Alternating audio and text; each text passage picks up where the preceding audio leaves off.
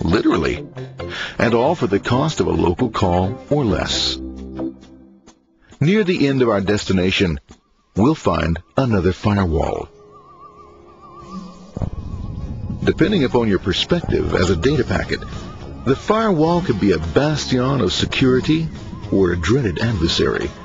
It all depends on which side you're on and what your intentions are.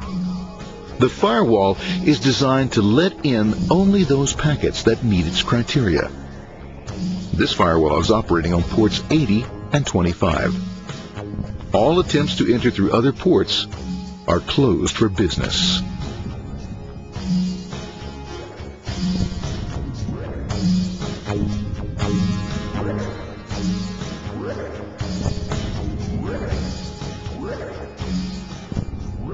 Port 25 is used for mail packets, while Port 80 is the entrance for packets from the Internet to the web server. Inside the firewall, packets are screened more thoroughly. Some packets make it easily through customs, while others look just a bit dubious. Now, the firewall officer is not easily fooled, such as when this ping of death packet tries to disguise itself as a normal ping packet. It's okay, go on, it's okay, no problem. Have a nice day. We out here. Bye. For those packets lucky enough to make it this far, the journey is almost over. It's just a lineup on the interface to be taken up into the web server. Nowadays, a web server can run on many things, from a mainframe to a webcam to the computer on your desk. Why not your refrigerator? With a proper setup, you can find out if you have the makings for chicken cacciatore or if you have to go shopping. Remember, this is the dawn of the net. Almost anything's possible. One by one, the packets are received, opened, and unpacked.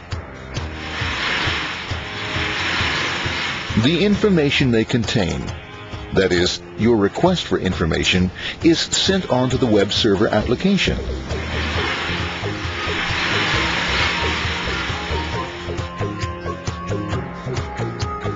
The packet itself is recycled,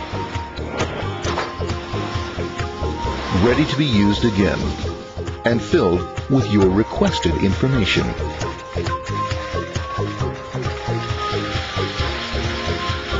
Addressed and sent out on its way back to you.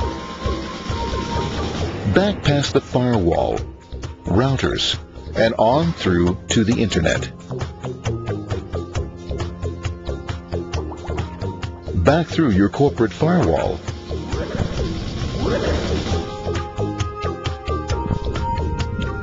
And onto your interface. Ready to supply your web browser with the information you requested. That is, this film.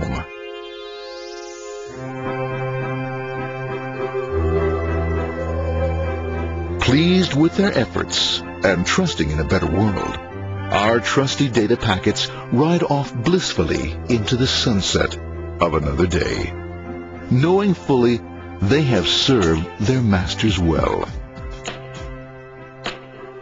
Now, isn't that a happy ending?